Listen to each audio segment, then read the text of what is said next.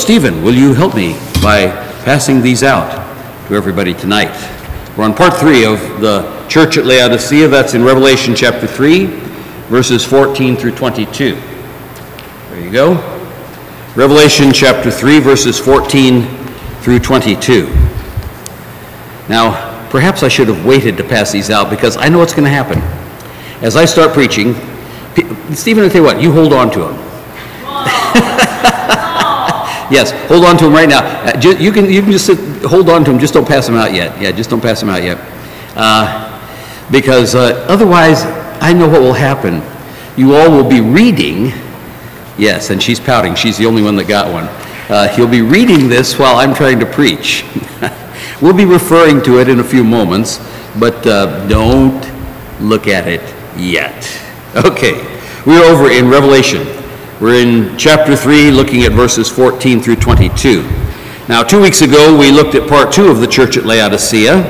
Last week, we had a 5th Sunday special, the DVD Audacity, Love Can't Stay Silent, and tonight, we're back at the church of Laodicea, part 3. Revelation 3, beginning in verse 14. And unto the angel of the church of the Laodiceans write, These things saith the Amen, the faithful and true witness, the beginning of the creation of God. I know thy works, that thou art neither cold nor hot. I heard that thou art cold or hot, so then because thou art lukewarm and neither cold nor hot, I will spew thee out of my mouth. Because thou sayest, I am rich, and increased with goods, and have need of nothing, and knowest not that thou art wretched, and miserable, and poor, and blind, and naked. I counsel thee to buy of me gold tried in the fire, that thou mayest be rich, and white raiment, that thou mayest be clothed, and that the shame of thy nakedness do not appear, and anoint thine eyes with eye salve, that thou mayest see. As many as I love, I rebuke and chasten. Be zealous, therefore, and repent. Behold, I stand at the door and knock. If any man hear my voice and open the door, I will come into him and will sup with him, and he with me. To him that overcometh will I grant to sit with me in my throne, even as I also overcame and am set down with my Father in his throne. He that hath an ear, let him hear what the Spirit saith unto the churches. What the Spirit saith unto Bible Presbyterian Church of Collingswood. Our gracious Heavenly Father, once again, we thank you for your word and for its power. As we look at ourselves and as we look at the church in the United States, to a great extent we see Laodicea. We're rich, we think. We have no need of anything, we think. We're increased with goods, we think. And we're neither hot nor cold. We're lukewarm. We have no zeal for Christ. We're never going to bend to make the little extra effort to be here and participate. Lukewarm.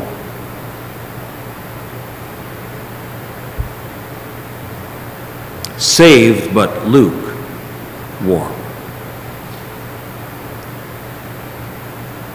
Jesus says he'll spit us out.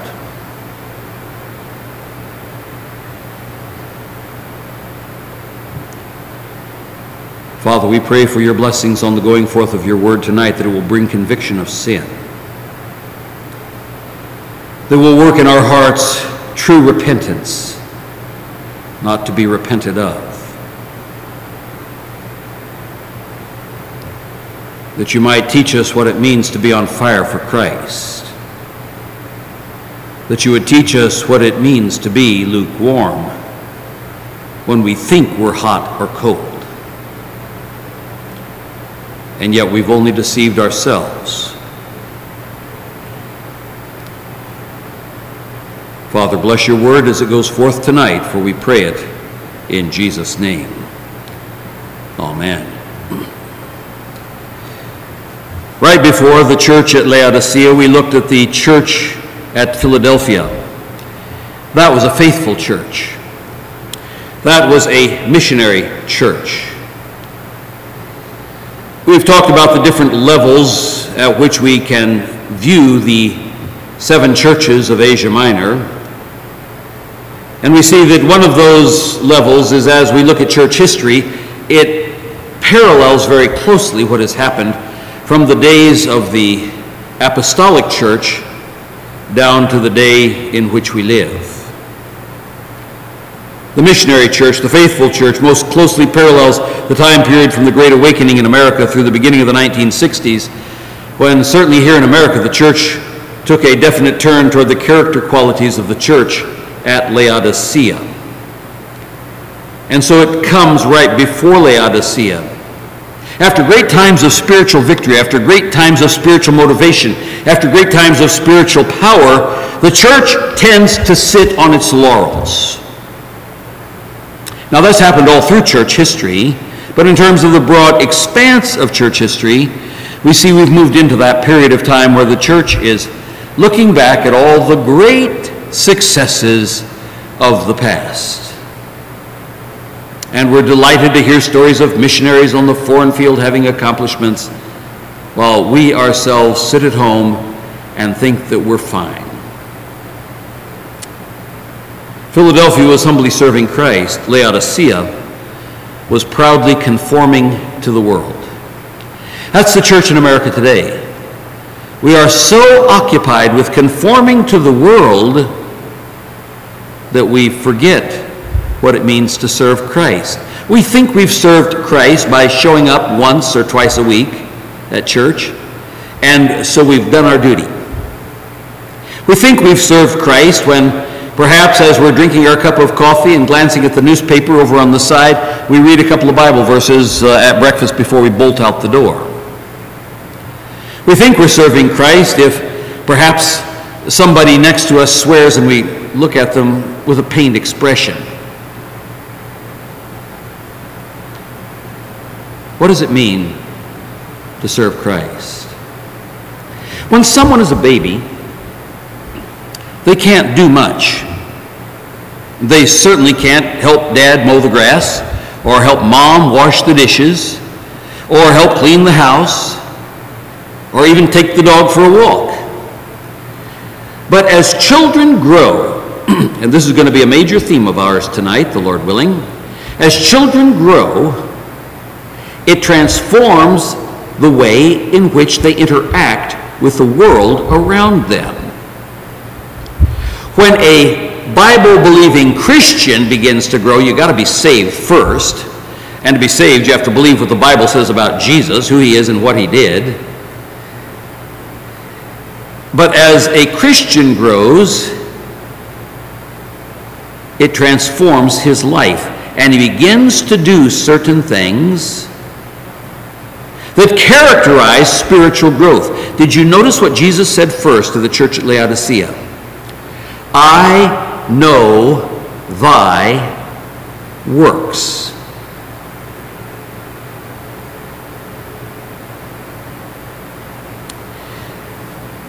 If Jesus was standing in front of me tonight, he'd say, Christian, I know thy works. The good ones, the bad ones. I know how you're spending your time. I know how you're spending your resources. I know how you're spending your energy. I know everything that you've done when you were married and how you interacted with your wife. I know how when your children were born, what you did to build into their lives or did not build into their lives. I know every time you got a paycheck what you did with it. I know how many times your mind wandered to things where it should not have wandered. I know every time you witnessed. I know the people you led to Christ, they're precious to me. But I know the times you didn't witness, when I gave you opportunity, even to give a gospel tract, and you chose not to do it. I know the things that went through your head when you made choices. I saw each time you took the right fork instead of the left. I saw each time you took the left fork instead of the right. I know thy works.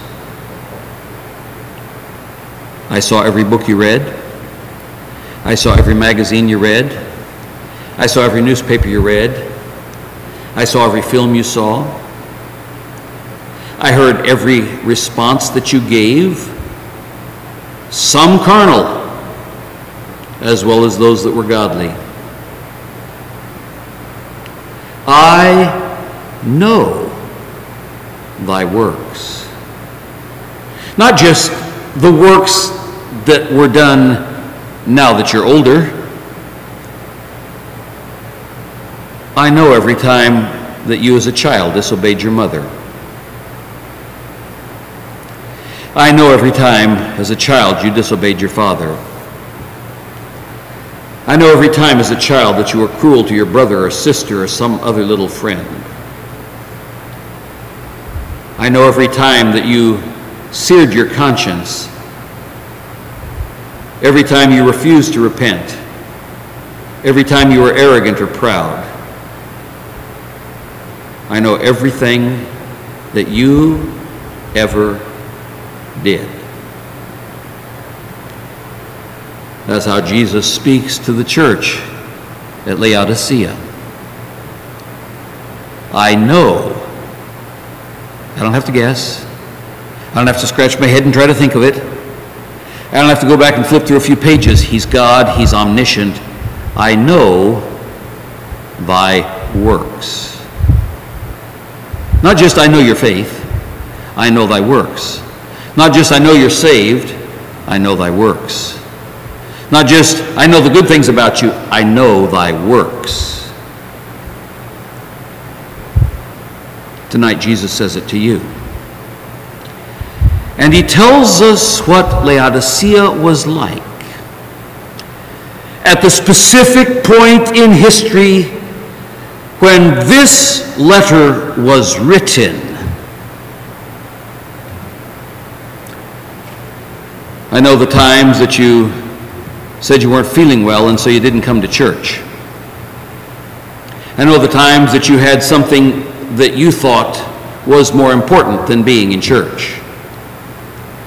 I know the times where you had family events that you counted more precious than your fellowship with me.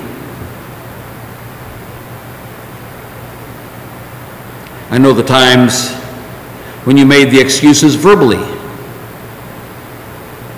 trying to convince others as well as yourself that what you were doing is right. I know the times that you made the sacrifice and the times that you chose the flesh and sloth. I know thy works. Dear friends, that should be perhaps the scariest warning to us of all as we look at their works and begin to ask ourselves the question, are we hot for Christ? Are we enthusiastically, energetically pursuing his service in the body of Christ? Every member of the body is critically essential to every other member of the body. And when we fail in our responsibilities, it not only brings sorrow to the Lord Jesus Christ, it brings damage to the body of Christ.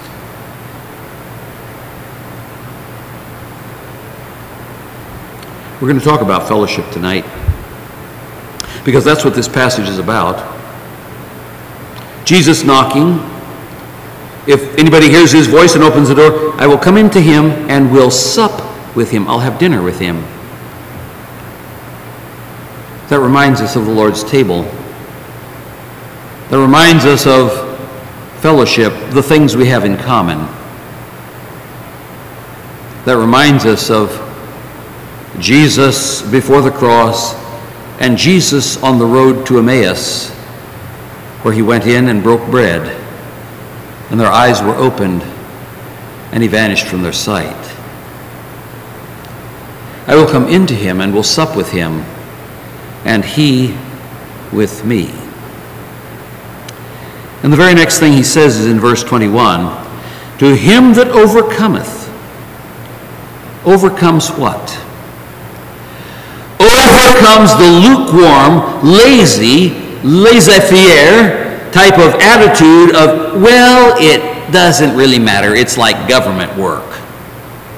I'll get paid whether or not I do a good job or a bad job. To him that overcometh, you've got to overcome an attitude. You've got to overcome a mindset. You have to overcome a body set of sloth and laziness if you're going to be either hot or cold. Jesus does not spit out the hot. Jesus does not spit out the cold, but Jesus spits out the lukewarm.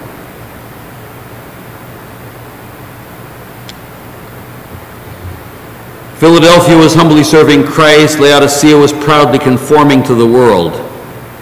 We read this passage here and see that they were arrogant. They were proud. They were rich. Those are three words that clearly define the church in America today, and perhaps segments of this church.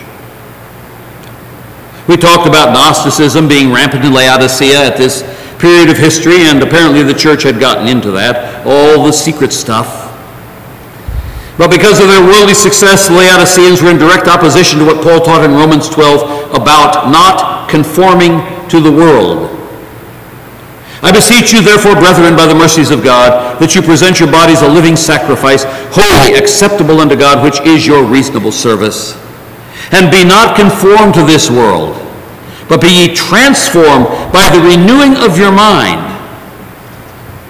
It's got to start there, folks. You're going to have to make some decisions. Unless you make a decision to be hot or cold, you will remain lukewarm. Otherwise, you will be conformed to the world.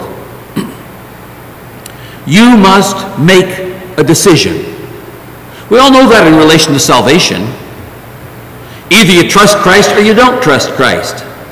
Many times when I've shared the gospel with different people, at the end of the conversation I've said to them, when I leave here, you're going to make a decision. Either you will trust Christ or you will not trust Christ. Those are your only two options. I've given you what is necessary to be saved. I've told you who Jesus is. I've told you what he did. I've told you that if you believe on him alone, you will have the gift of eternal life.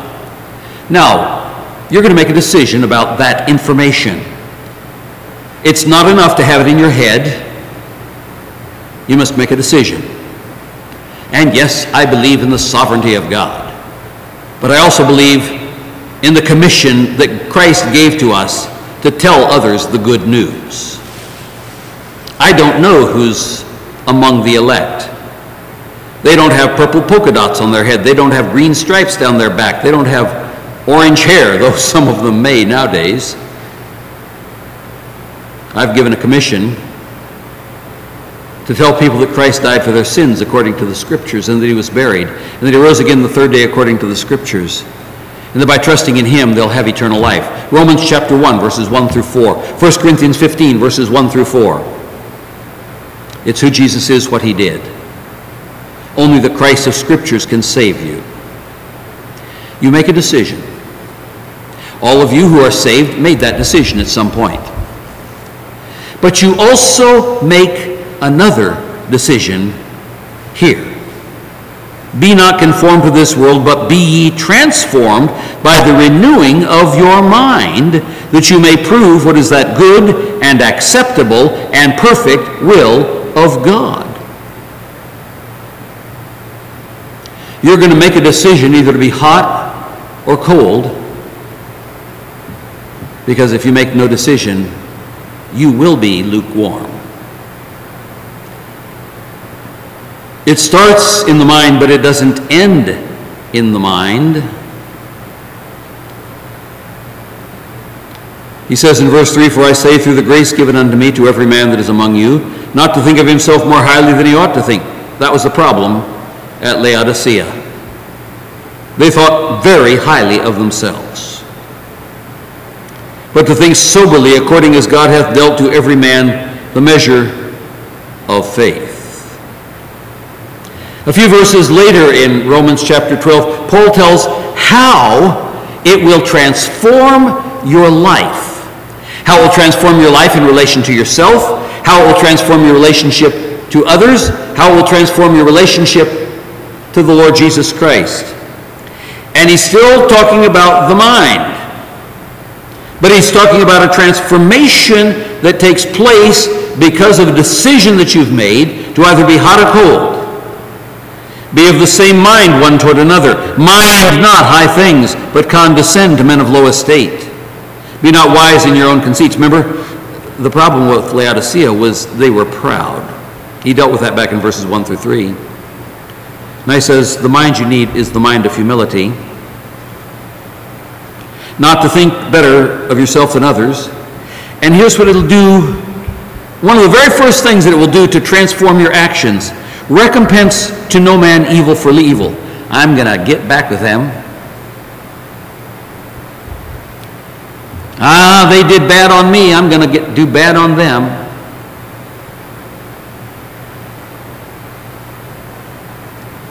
Provide things honest in the sight of men. Oh, there's some positive things that transform in your life.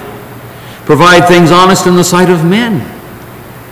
You're going to live an honest life, and others are going to understand it and know it.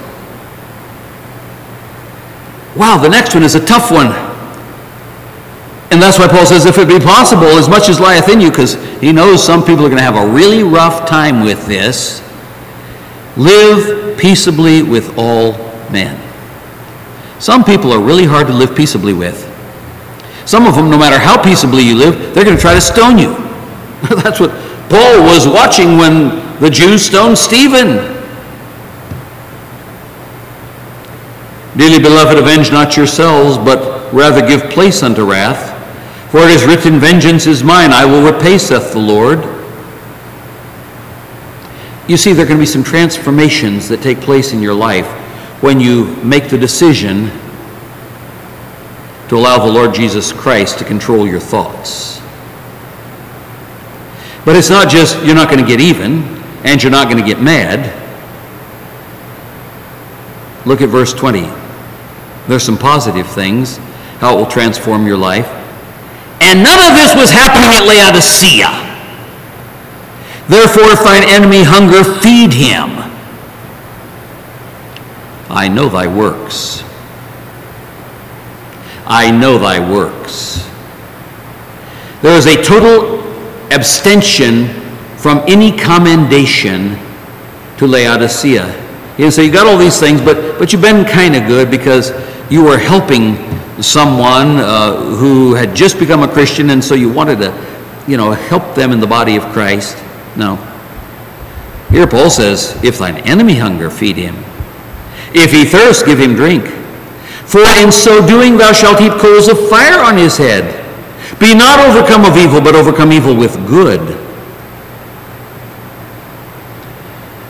The Apostle John also taught clearly against the worldliness that we see at Laodicea.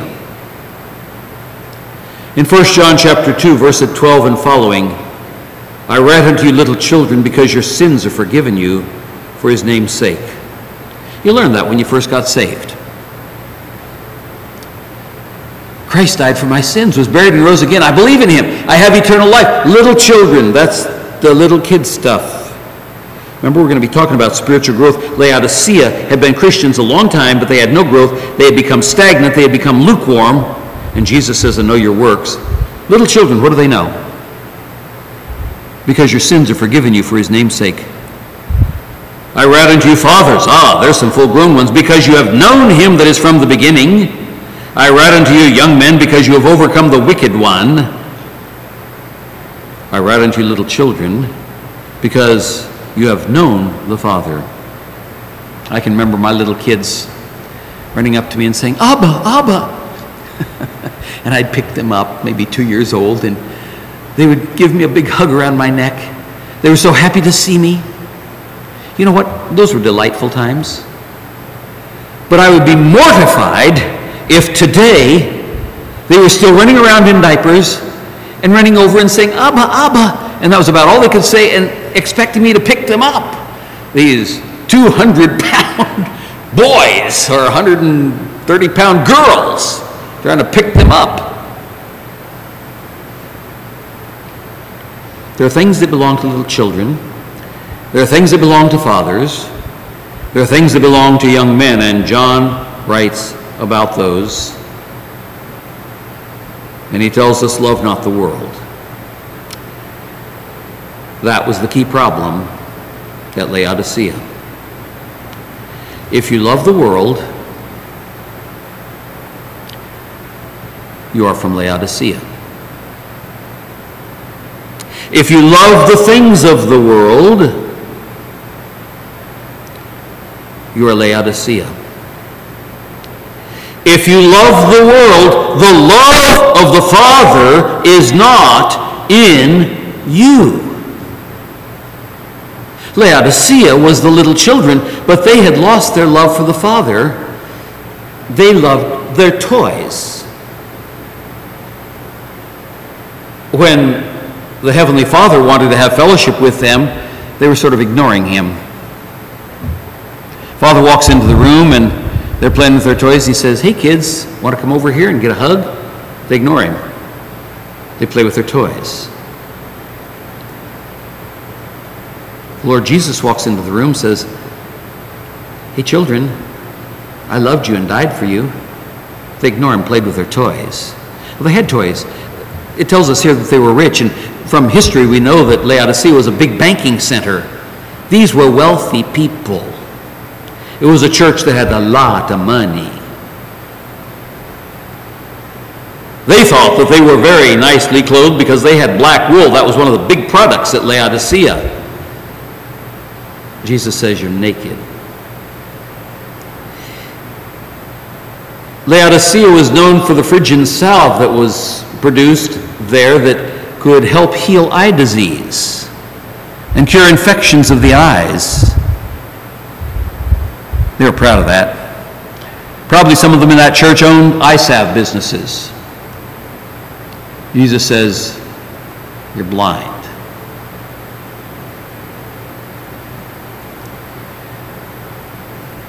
What do you think it would be like if you're walking through downtown Philadelphia and you see a naked man who is totally blind and yelling to everybody, I am better than you? Well, you probably wouldn't see him long, because what would happen? The police would come and lock him up and put some clothes on him, put him in an insane asylum or something, or run him through a whole battery of psychological tests. Jesus says the entire church was that way. They're all coming to church, all dressed up, all looking nice, all have a lot of money, all throwing gold into the plate. They thought they knew everything. They had all the Gnostic secrets. Jesus says, you don't get it. When I see that church gathered together, what I see is a bunch of naked people What I see is a bunch of blind people with gooey sores running out of their eyes. And you don't even know it. That's the pathetic thing. A church can be in such a bad condition, they don't even know they're in a bad condition. They think they're okay. But everybody else around knows they're in a bad condition.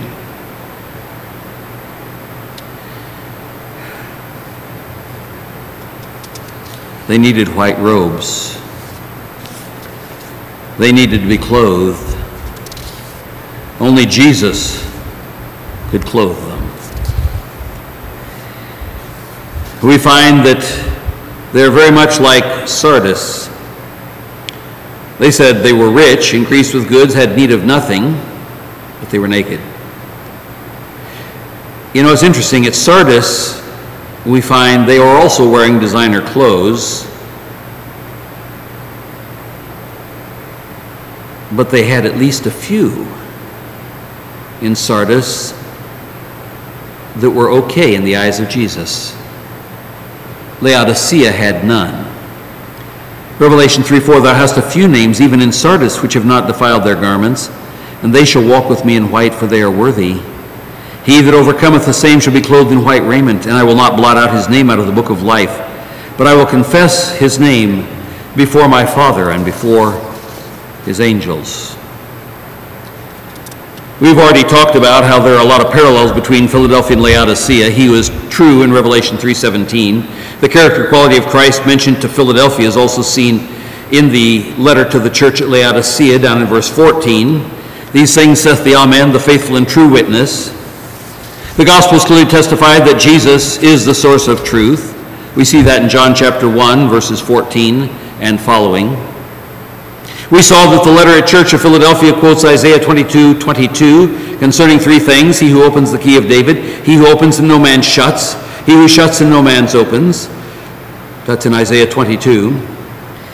But the letter to the church at Laodicea also mentions a closed door. This time the closed door is in the context of fellowship, not merely a closed or open door in terms of outreach. In Philadelphia, Jesus was going to open the door for outreach.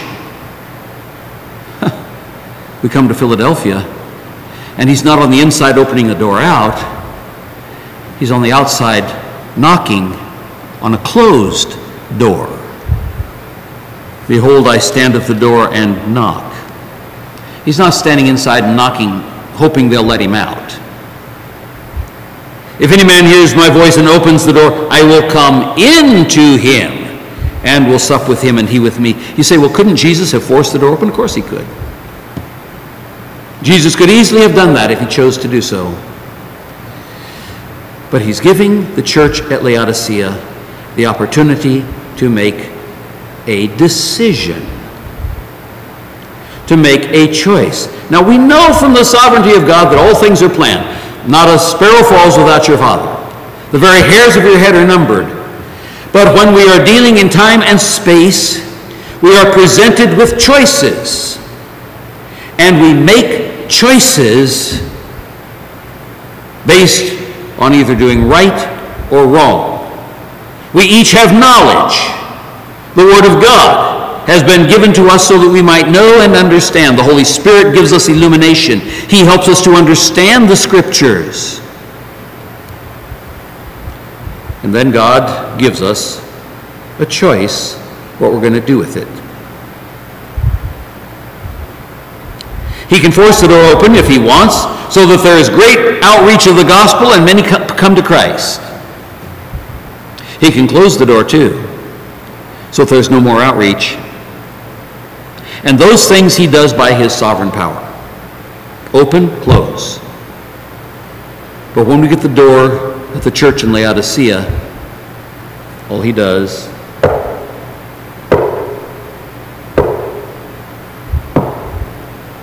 is he stands outside and knocks. Inside, they can hear.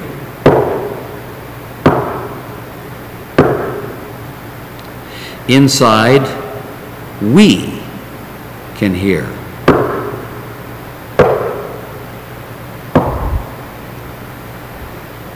We can move quickly to the door.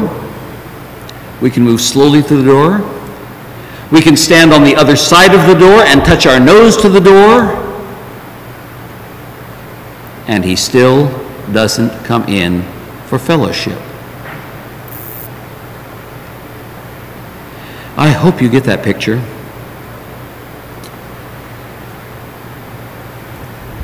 The church at Laodicea, so much very like the modern American church, that focuses on everything except Jesus Christ. They focus on social justice. They focus on a good time. They focus on informality. They focus on fog machines and strobe lights and loud guitars and people crooning on stage and wiggling just like as if they were going to go see Elvis Presley or whoever is currently popular. But they don't focus on Jesus. Christ's invitation to open the door for fellowship indicates that the church at Laodicea was a church of believers, but they were out of fellowship. Those in fellowship become hot for Christ. Fellowship is one of the key requirements of the Christian life. And I'm not just talking about fellowship with each other. Without fellowship, a church will grow lukewarm. I'm talking about fellowship with Christ. It's true we are to exhort one another to love and to good works. When we have fellowship with other believers, there is a bond that draws us together, but it focuses on Christ. Fellowship is more than cookies and red Kool-Aid. Before Christian fellowship with one another, first we have to have fellowship with Christ. He has to be inside the door. Without being irreverent, it's more than a passing hi to him as we walk by the water cooler at work while he's taking a drink. Fellowship with Christ is a lifestyle. Fellowship with Christ is the first key to spiritual growth. You can do all the other things, but if you're not in fellowship with Christ, you will not grow spiritually, no matter how many mechanics you go through, no matter how many workbooks you work through, no matter how many sermons you hear. You have to be in fellowship with Christ. If he's not inside your heart having fellowship, now you're saved, the Holy Spirit lives in you, Christ lives in you, but in terms of your will, in terms of your choices, in terms of your decisions, there's sometimes a closed door. And you know it. And you know that you make choices that you should not have made just because you didn't feel good, or just because you didn't think it was important. Level one is fellowship with Christ. That's the first key to spiritual growth. Laodicea had lost it. They were saved, but totally carnal. So how do we go about growing spiritually? Remember I talked about the baby and how fun they were when they were babies. Little 2-year-old comes up in his diapers and Abba wants me to pick him up and hold him. And he put their arms around my neck. I remember how many precious moments there were when my little kids expressed their love that way. Came running up, and I'd pick them up and they'd throw their arms around my neck and they'd say, Abba, I love you. I remember when Judy died. At that point, we had already, Daniel and Anastasia had already adopted 2 little Chinese boys.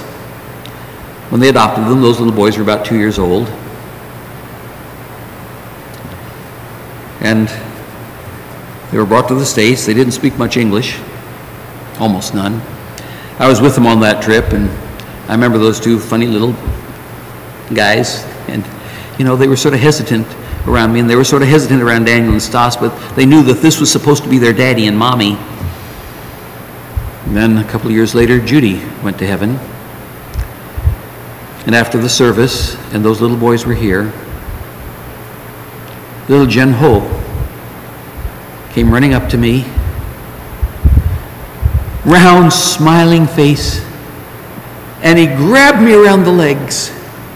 And he said, Grandpa, I love Jesus. Incredible. He's growing, and you know what? He still loves Jesus. He knows a lot more. And he knows that because he loves Jesus, he has to obey Daddy and Mommy. And he knows because he loves Jesus, he has to be kind to his little brothers. And he knows because he loves Jesus, he's going to go to Sunday school every week, and he's going to learn more about Jesus, and he tells other kids about Jesus. Oh, he can't preach a sermon yet, but he's growing spiritually because he loves Jesus, and he's in fellowship with Jesus. How sad it would be if he got to be 18 or 19 years old and he's still running around in diapers and saying, I love Jesus, but it has made no change in his life. I suppose if you had asked the people at Laodicea, do you love Jesus? Oh, they'd say, oh yeah, of course we love Jesus.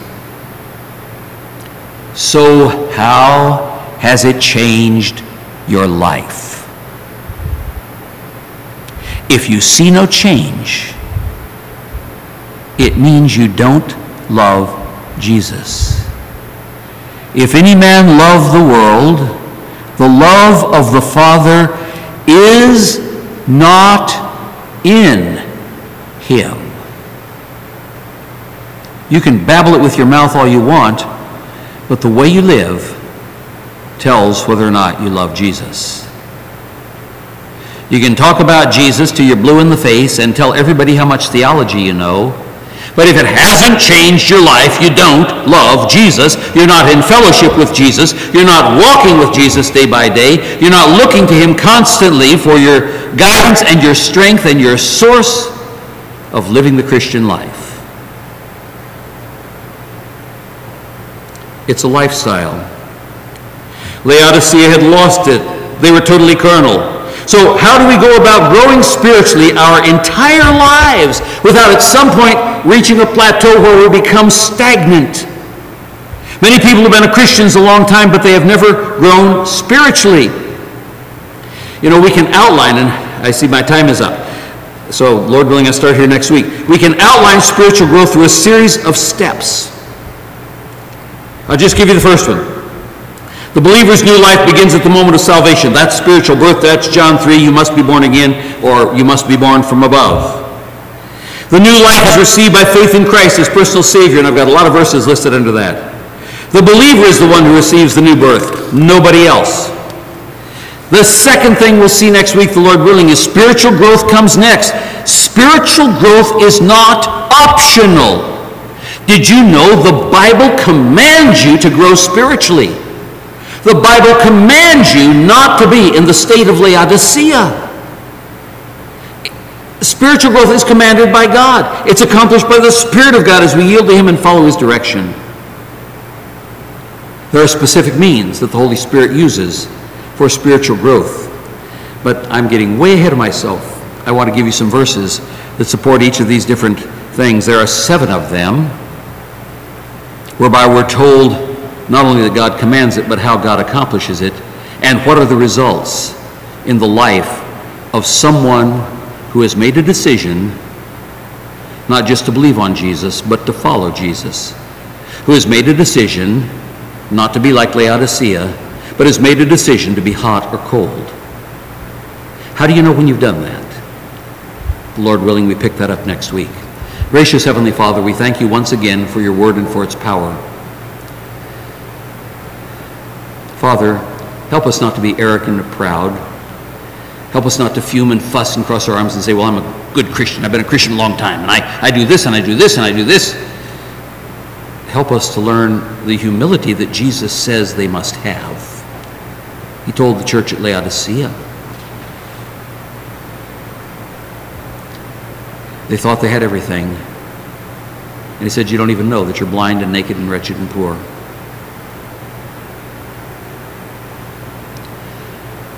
Father, we pray that you'd open our eyes, that we would not be blind. We might understand that what really clothes us is the righteousness of Christ, not our own good works. With that, we have wretched, naked rags. Father, cause us to be a people who have fellowship with Jesus, who do not close our hearts to him when he knocks at the door. And we think we've got everything. Let the traveling salesman go away.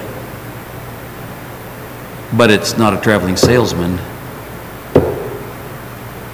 It's Jesus. Father, we commit this to you in Jesus' name. Amen.